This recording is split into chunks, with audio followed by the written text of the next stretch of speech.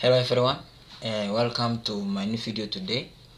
And in this video I'm going to discuss on how to replace missing values in Stata using an imputation method. So as you know, in data analysis, missing values is one of major challenge that we face when we are analyzing the data.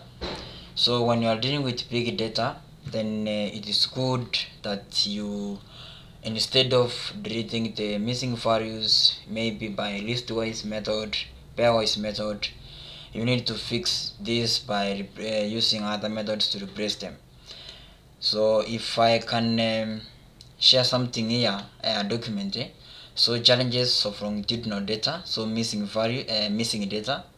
As you can see, this is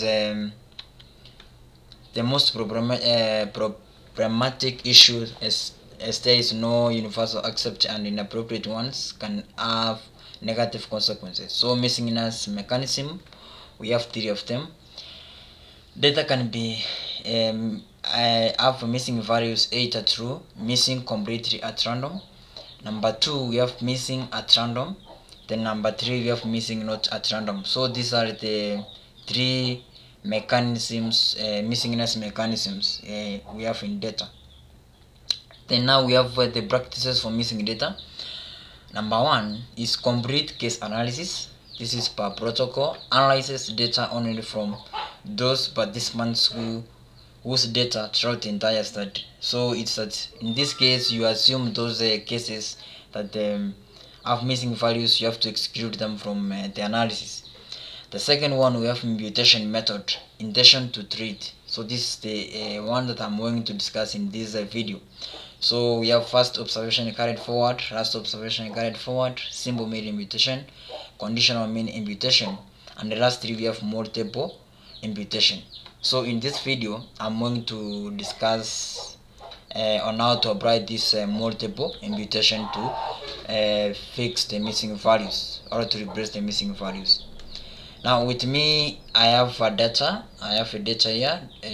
This is a big data set, so it has 5 observations, 5 variables and 6 variables and 4,192 observations. So you can see why, which is we are going to use this as our outcome. We have x1, x2, x3. So this data, if you can just scroll down,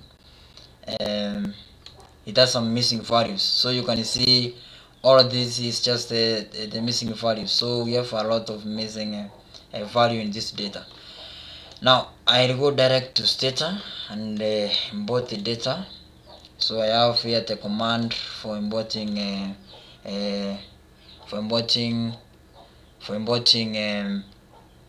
data from CSV file to Stata. So this is the command for that. So I have to execute this. Good. So this is the data. So finally I have the data in Stata. As you can see, we have ID, Y, x1, x2, x3, x4 all the way. So what I'm going to do is first in Stata, for you to identify the missing values are identified by a dot. As you can see, we have some dot here indicating that this is all these are the missing values. So if I scroll down all the way, you will see there's a brace here. So you can see that we have a lot of missing values in this variable, mostly variable x, y, x1, x2 and x3. Now how can we identify the number of missing values per variable in Stata? So in this case we use a command by the name mdesk. So this comes with a package, so you have to install some package for you to use this mdesk. Now if I execute this mdesk, now I'll be able to see good. So you can see I have executed this mdesk variable and here is the output.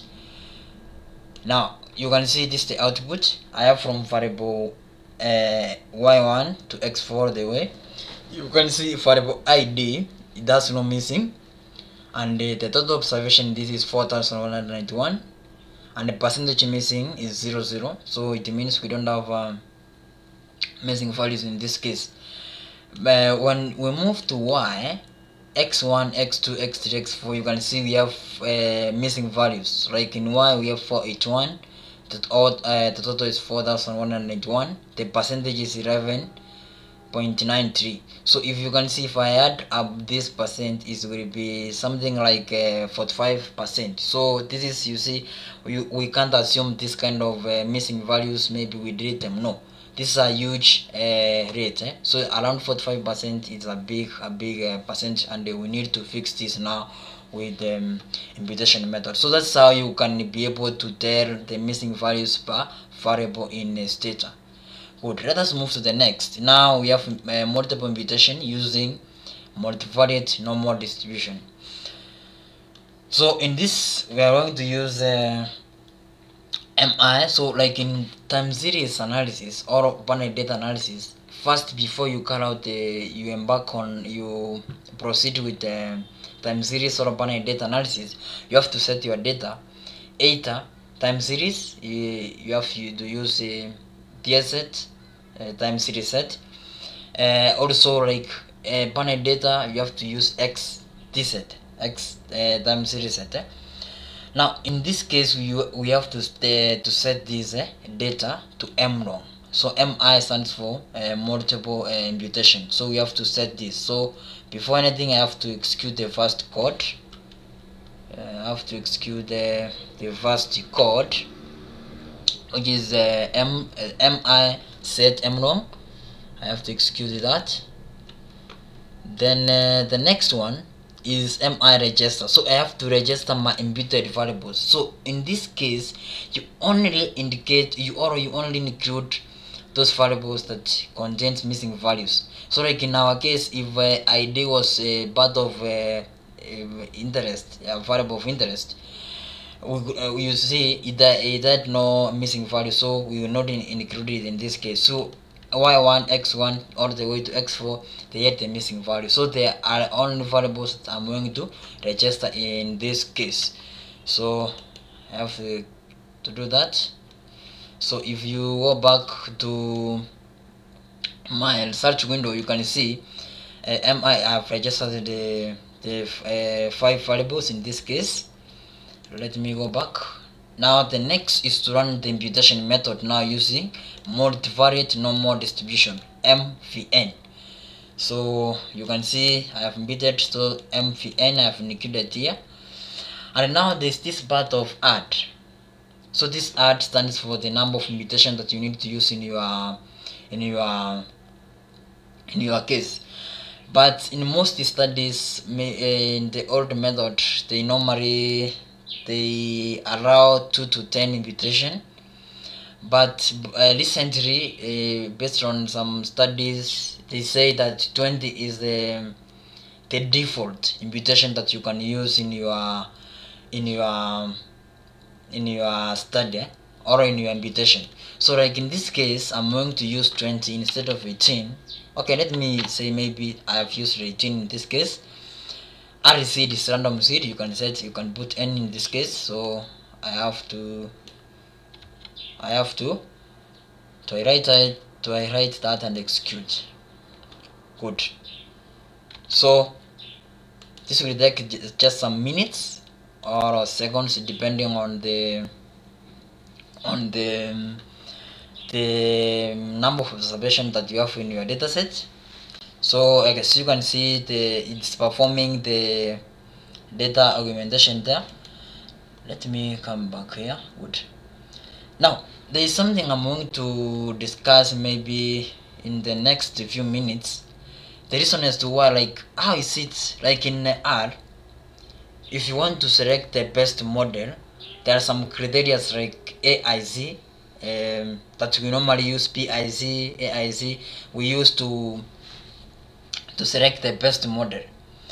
Now there is that part of K, maybe we can set K to 3, K to 5. Now also in Stata, how can you know maybe the appropriate imputation that you can use in your method? So in that case, I'm going to introduce you to a package that tells us how many imputation that are we supposed to use in this method in the next few minutes. Good.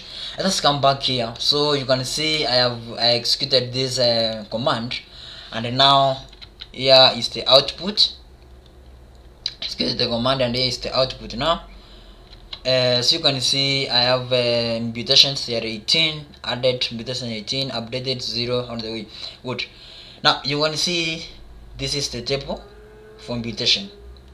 So you can see complete imputation, incomplete, imputed. So like Y, we have 3710 observation. Incomplete, we have 481. So I have imputed 481, which has given us the total of 4191. X1 the same. So I have imputed 500, 496. So this part, the last part, is gives us the observation that we have imputed. And there's a formula here: complete plus incomplete equals to the total. Imputed is a minimum across M. So this is how we can impute the data. So it means now in this case we have imputed our data, so we no longer have the missing values in this data because we have imputed it using the multiple imputation method. Now in our next video, I'm going to show you on how to come up with the appropriate number of imputations, after which we will be moving forward to use to select to come up with how many appropriate imputations that I'm going to use in this, because the type of the number of imputations that I've used here is this just for pilot survey or pilot imputation. So this is not the actual, but in the next video I'm going to introduce you to how many imputation are you supposed to use in your method, and why are we interested in the number of imputations. Thank you. And before I finish, kindly, if you are new to my YouTube channel, subscribe and share to colleagues and everyone. Thank you.